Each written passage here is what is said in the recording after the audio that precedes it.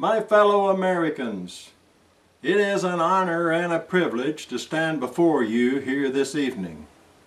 They told me things would be significantly different between 1865 and 2010, but I never expected to ride in a machine with wings, to soar over lofty mountain peaks, to look down on the clouds from the other side, to ride in a carriage without horses, or to speak into a device and have my voice roar back from around the room. These are only a few of the things I have taken note of. They are truly the products of liberty and the freedom to use your creative talents for the betterment of humanity. On the afternoon of November 19, 1863, as President of the United States, I was called upon to dedicate the Soldiers' National Cemetery at Gettysburg, Pennsylvania. The presentation I gave was not only to honor those who had given their lives for their country, it was also a call for the American people to stand united. As I recall, that presentation was as follows. 87 years ago, our fathers brought forth on this continent a new nation, conceived in liberty and dedicated to the proposition that all men are created equal. We are now engaged in a great civil war, testing whether that nation or any nation so conceived and so dedicated can long endure. We are met on a great battlefield of that war. We have come to set aside a portion of that field for those dead who gave their lives that that nation might live. It is altogether fitting and proper that we should do this. But in a larger sense, we cannot dedicate, we cannot consecrate, we cannot hallow this ground for those brave men, living and dead, who struggle here, have consecrated it far above our poor power to add or detract.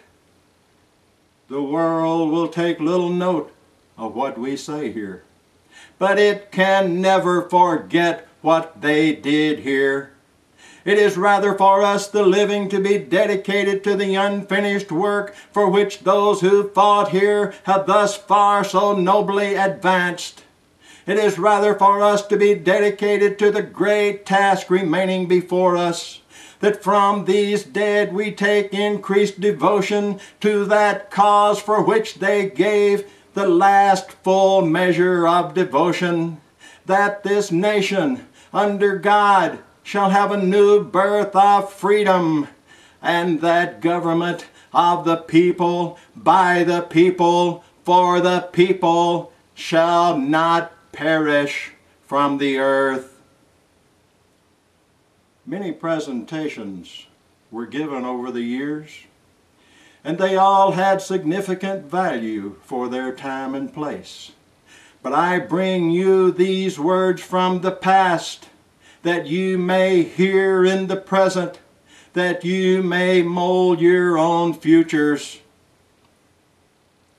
The world has never had a good definition of liberty, and the American people just now are much in want of one. We all declare for liberty, but in using the same word we do not all mean the same thing. What constitutes the bulwark of our liberty and independence? It's not our frowning embattlements nor our bristling seacoast.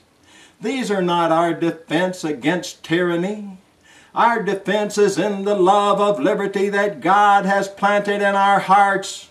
Our defense is in the preservation of the spirit that prizes liberty as the heritage of all men and all lands everywhere. destroy that spirit, and you have planted the seeds of despotism at your own doors. When shall we expect danger? At what point shall we fortify against it? Shall some transatlantic military giant step across the ocean and crush us with a blow? Never! All of the armies of Europe, Asia, and Africa combined could not by force take a drink from the Ohio or track down the Blue Ridge in a trial of 1,000 years. At what point, then, is the approach of danger to be expected? I answer that if it ever reach us, it can never come from abroad. It must spring from amongst us, and we ourselves will be the authors and the finishers. As a nation of free people, we must live through all times or die by suicide. Let reverence for the law be breathed by every American mother to the lisping babe on her lap. Let it be taught in the schools, the seminaries, and the colleges. Let it be written in the primers, the spelling books, the almanacs. Let it be preached from the pulpits, proclaimed from legislative halls, and enforced in courts of justice. And in short, let it become the political ethics of the nation. Let the old and the young, the rich and the poor, the grave and the joyful, of all sexes, tongues, colors, and conditions, be unceasingly loyal. And let us strive to deserve, as mortals may, the continued care of divine providence, that He will not fail to give us the implements of safety and security. And let us not be slandered from our duty by false accusations against us, nor of menace of destruction to our government, nor of dungeons to ourselves. And let us in faith believe that right makes might, and in that faith let us strive until the end to do our duty as we understand it. Time is growing short, and I must return to my time and leave you in yours. But my fellow Americans, I leave you with these words in earnest. Stand for liberty. Stand for freedom.